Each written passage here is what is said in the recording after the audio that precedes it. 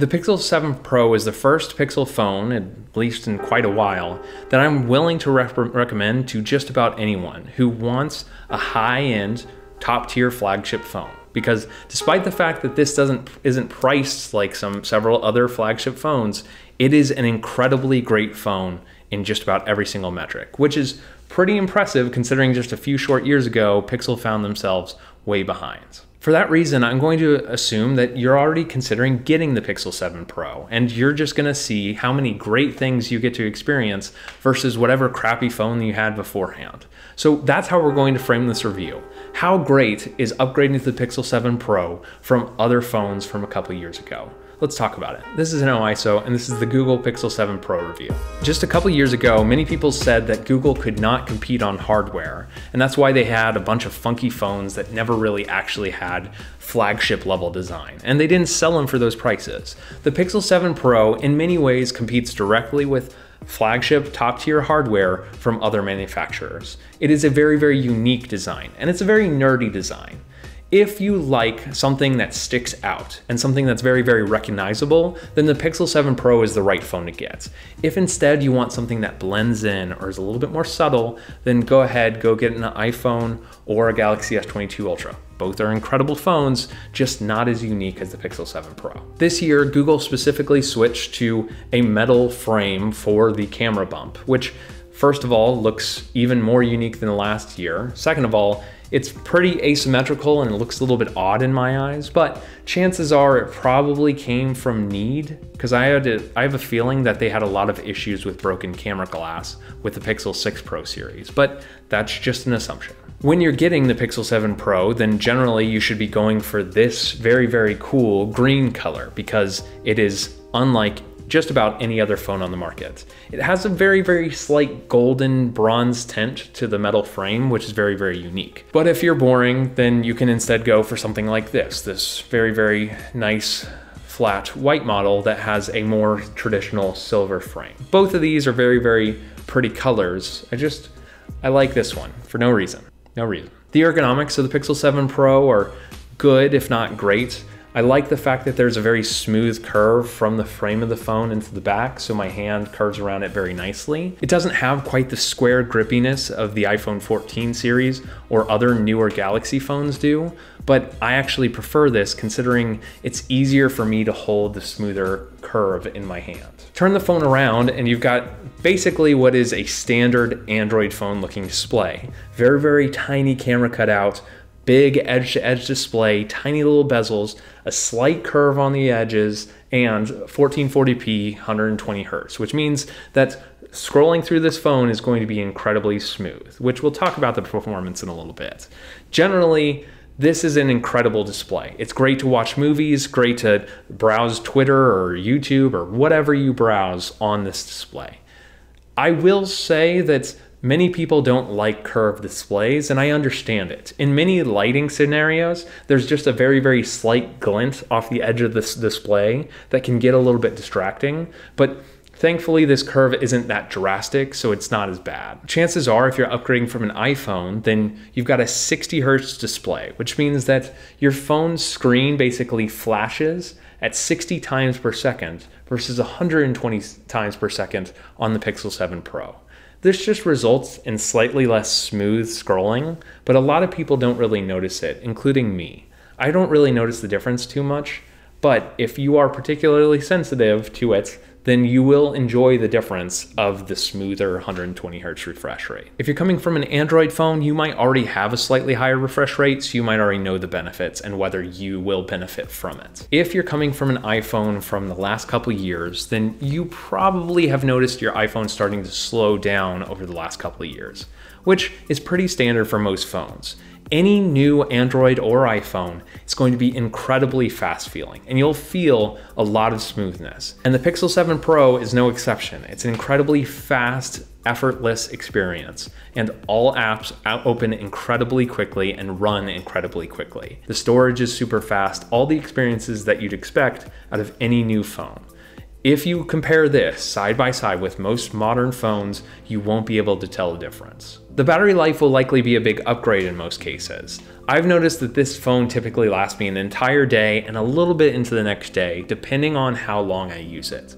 Many phones on the market today can make it a full day and a half or more, but this isn't quite that extent. I typically got between 6.5 to 8 hours screen on time, which is solid, but generally my Galaxy S22 Plus or S22 Ultra and my iPhone 14 Plus both got substantially more battery life than this one did. If you're coming from an iPhone, chances are you have Face ID or you have a built-in fingerprint sensor at the bottom of your phone. This one thankfully has both. There is a face unlock system that uses the front camera and quickly unlocks your phone automatically, which you'll have to set up in settings. In addition, there's a built-in fingerprint sensor that sits right underneath the display and is always on and sensitive, so if I press on the display, it will unlock the phone. Now, it's not quite as reliable as like the fingerprint sensor down on the bottom. You can see that I missed it a little bit there, but for the most part, it is incredibly fast and a great experience. If you're coming from a Samsung phone from the last few years, chances are you already have an under-display fingerprint sensor and it generally works pretty solid. This won't be a massive improvement unless you have one of the first generation sensors from quite a few years ago. It's fast, but not quite as fast as the Galaxy S22 series, for example. The big upgrade when you're coming from just about any phone from a couple years ago is going to be in the cameras. This has 3 cameras. The first is just a standard typical lens that you would take most of your photos with, and it takes incredibly great photos in night, in portrait mode, in any scenario. Then there's a wide angle sensor that will allow you to basically effectively back up and take a lot more image into the shot. So if you have a big family you're trying to take a picture of, or if you're on a street corner right across the street from like a massive cathedral and you want to get the whole cathedral in the shot, this will be able to do so incredibly well. The third sensor is very, very interesting, and it's a telephoto sensor that's unlike most other phones in the market. Essentially, there is a camera inside the phone that then shoots against a mirror that then faces you outside of the phone. That allows you to get a very, very deep telephoto image and zoom in very, very far. The default zoom is 5x, but it can go up to 30 times and still get an incredible photo from probably about 10 to 15 times away, which means that previously, when maybe on your iPhone X you only had a 2x zoom lens, now you can actually take photos from the other side of the city and still get incredibly impressive shots, or the other side of a room, or the other side of your office, or anything like that. It changes the game. If you're considering instead to upgrade to like an iPhone 14 or 14 Plus, you won't get a telephoto sensor at all. And if you're instead upgrading to like a Galaxy S22 Plus, then you will get a telephoto sensor with only 3x zoom. So this will beat most other phones in its price bracket. Pixels are famous for incredibly great cameras, but I will say that typically I prefer the look and the color science of the Galaxy series this year than I do the Pixel 7 Pro. There are some photos that the Pixel 7 Pro will win on, but my Galaxy S22 Ultra from earlier this year still takes some great shots.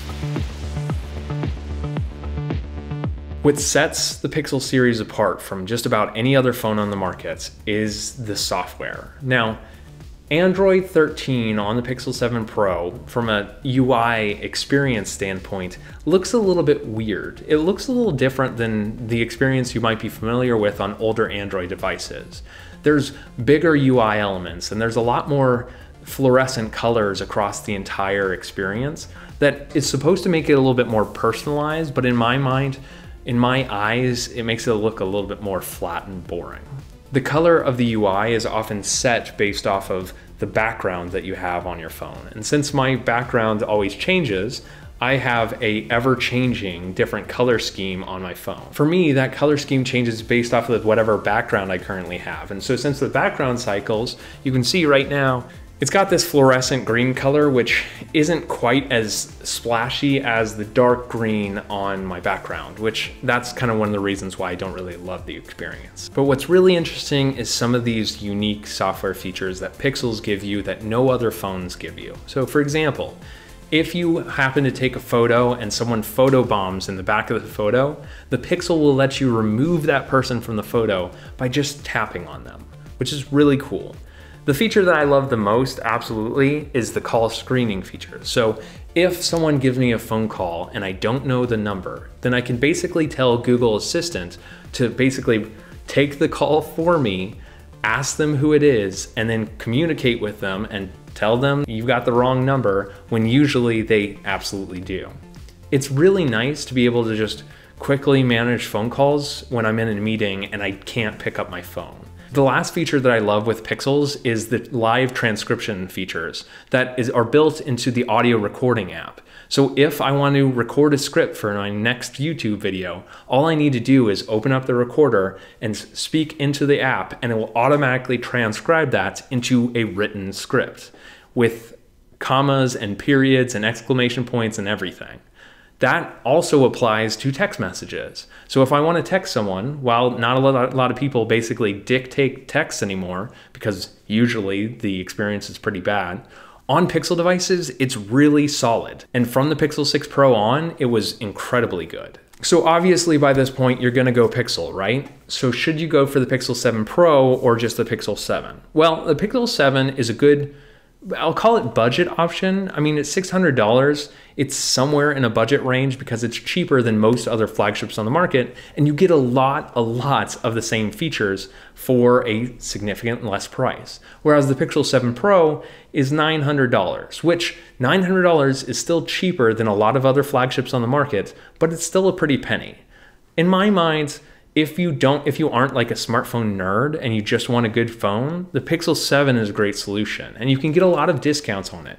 But if you are wanting the best phone out there, Pixel 7 Pro is pretty far up there. And in general, coming from any older Galaxy phone or any older iPhone, or maybe you're on Motorola or LG or anything like that, the Pixel 7 Pro is going to be an incredible upgrade.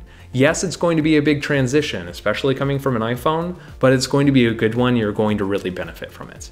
It is one of the best phones on the market, and you're absolutely going to enjoy it.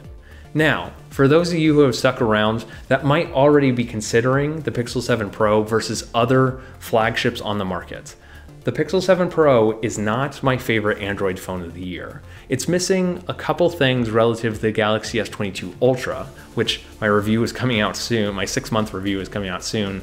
That is an incredible phone. But if I really wanted to stick with Pixel devices, which I perfectly could understand wanting to do because of all the software features, then the Pixel 7 Pro would be a great one. I'm honestly surprised that this is in the same price range as this. The Pixel 7 Pro, in just about every single metric, beats the iPhone 14 Plus. It's a much better experience if you're willing to get over the fact that it runs Android, and I absolutely am. That's a plus for me. Thank you for watching InnoIso. I hope you like this review of the Google Pixel 7 Pro. I tried to approach this review a little bit differently, not expecting that you knew everything there is about other phones on the market, and instead thinking that you're coming into the Pixel new. If you're a big fan of the channel and you aren't a big fan of this sort of format, let me know down in the comments, because I kind of get tired of doing the same thing over and over again, if you haven't already noticed. I'd love to hear your feedback. Thank you for watching InnoIso, and I will catch you in the next one. See ya.